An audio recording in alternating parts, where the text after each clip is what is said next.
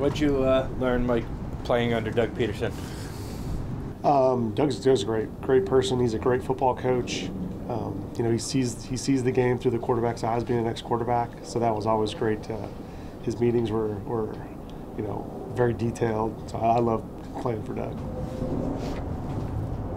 What was it like having Wandell back out on the field this week? Yeah, Wandell did a nice job. It was good to see him. Obviously bouncing around, having some fun. Obviously you see it in practice too. So he did a nice job. What does that do with to Richie James and the playing time there? I know you say guys like to go inside. So those guys are primarily slot guys, though. Yeah, I mean every week at practice we'll evaluate and try to put those guys in the best spots to be successful. So we'll work through that throughout the game plan in really all the areas. Situationally, first, second down, and then mix them in and mix and match with all the other personnel groupings that we have. So it's still developing. We still got a few days here to tighten up the game plan, but we're working through that. Like Bellinger blocked more so than caught the ball. The Bellinger blocked a lot more than he caught the ball in college. When did you realize he could be more than just a guy who was a blocker and you could go to him? Yeah, I think you saw a little bit on tape. You saw a little bit in the workouts and stuff, and then our scouting department and Joe did a great job of finding him and targeting him. And we're glad we have him. We can develop him, and you can see how he's getting better each and every day. Do you see a better athlete than you thought he?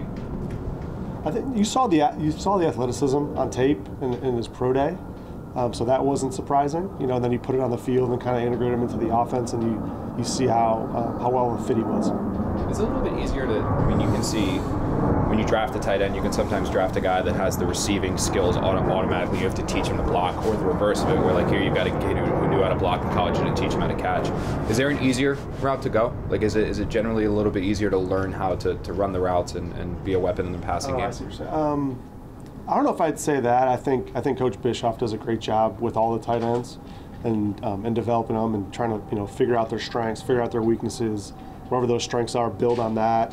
With the weaknesses that show up, continue to work through those and put them in a good spot so that those weaknesses aren't as shown as much. So Coach Bischoff does a great job. He spends a ton of time with those guys, and the players buy into it. So that's why we're here, is to help our guys get better in any way we can. Mike, all offenses obviously evolve over time. Just how cumulative is your offense, to build from one week to the next, even 1 year to the next as we move forward? Sure, there's a lot of carryover in a week to week.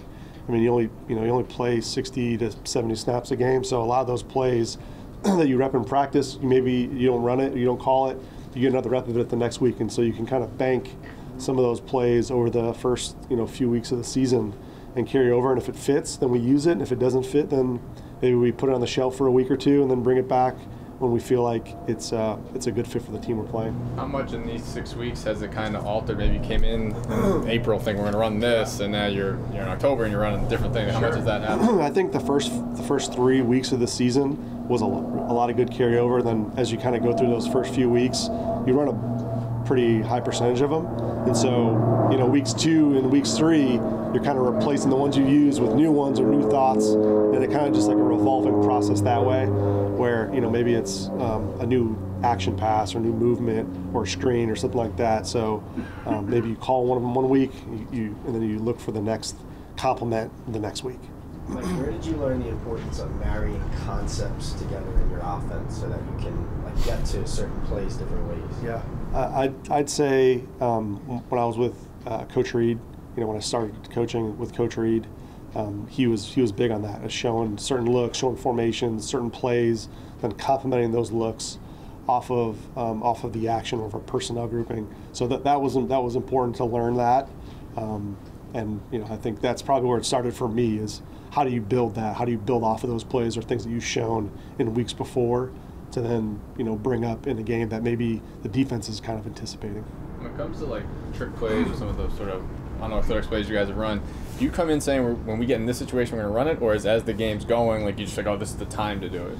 I think it's a little bit of both. I think there's some of those type of plays that are built for a certain situation, short yardage, goal line, or it kind of just comes up in the flow of the game, or maybe earlier in the game, there's a couple looks we go, ooh, you know what, that this one is available now, or they gave us the look that we were looking for. So there's a little bit of just kind of getting a feel for the game, but then also you absolutely have some up that are just situational calls that you saw on tape that you can use. When you're practicing those kind of plays, do you find it gets the players' attention more easily because it's not, the norm? Sure, it's fun. When you present them, put them on the big screen and show them the tape and show them the looks, you definitely get guys excited about it.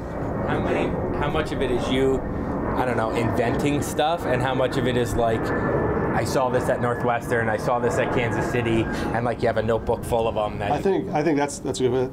I think that's the beauty of our staff, is that we're kind of a melting pot staff from a bunch of different teams and have a ton of experience. And so the collaboration part of that is, you might see a look, present it to the staff, and someone might already have experience in that and kind of know where maybe the bones are buried on the play, whether they're good or bad. And then you can kind of prepare, show, add something from someone else. So that's been the best part about this staff, is these guys are super creative and they're really collaborative as far as the knowledge and breadth of football they know. Yeah. Daniel checked down to Andy Reid play last week. What made you which play are you talking about? It was in the third quarter. I just heard him say Andy Reid. Oh, I got you. Okay, so, yeah. What makes you put that in? Is that just kind of your tribute to him that you would put that in? No, we talked about it as a staff. Like we have a bunch of names for our plays at the line of scrimmage, in the huddle. So we try to make some word association things with it, but that was one that us and the staff thought was appropriate for that play. With a young pass rusher like Trayvon Walker, is it so simply just saying, okay, we're going to go with our best tackles going up one-on-one, or do you really emphasize trying to chip them off the line of scrimmage? Is that something that you guys are thinking about this week? Yeah, it's a part of every week. And you look across the league, there's good players on that side of the football every single week, and this week there's no different. Those guys are very, very talented pass rushers. They get off the edge, so you have to know where they're at on every single play. You guys signed Marcus Johnson to the 53 this week after the practice squad. What kind of find has he been for you guys? He's played 40-plus snaps the last 2 games. Yeah, he's done a great job. He came in the practice squad and did a great job on the look teams. And Coach Groves was meeting with them extra and kind of getting them ready and up to speed with the offense. And there was an opportunity for him to kind of step up. He has some speed, some really good ball skills. He's physical. He's a big guy, and he's smart. And so we thought that was a good decision, and he's done a great job with his opportunity. We've seen less of the last couple weeks, probably design runs with Daniel. How much of that would you say is just scheme and game plan, or how much of that was because you're trying to get him healthier, to get him off the ankle, knee, whatever? Yeah, I think it's a little bit of both. I think you want to be careful just to make sure you're not. Make sure he's right. But I think that element of his game is something that what makes him special is his ability to get out, and it certainly causes issues for defenses. You see guys they're aware of him, and I think he's doing a good job of making those decisions, getting up, getting down, getting what he can. He's making smart decisions in that aspect in the run game, and I think he's an element that you don't want to take it away fully, but just be smart and calculated with it. I say because it seems like you're waiting for specific spots, like in bigger spots. You're not just using it, in first quarter, random first or second down, near midfield or whatever, that you're saving them. Is that something you think about, that you factor into the equation as well? Yeah, I think it fits into the flow of the game. I think when we're trying to design the openers, you think about what has the defense presented, what have we presented in the past. So you try to build all that together, and sometimes you get to them, sometimes you don't. But they're at the front of my mind.